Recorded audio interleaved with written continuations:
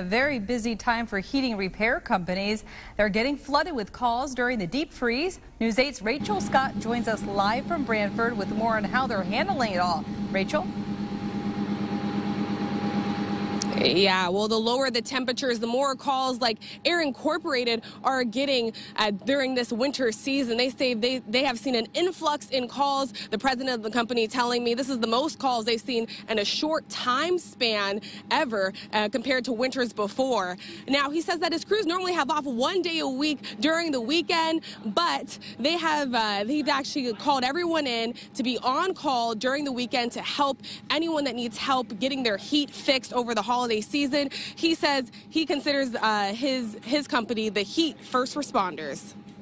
First they call with no heat, and if we try to get to every single customer. We have 4 service technicians, and to get to them is a little tough, you know, because of so many calls coming in one after the other. When I got in on Tuesday, all 6 lines were ringing at the office for the whole time I was there until 11 o'clock.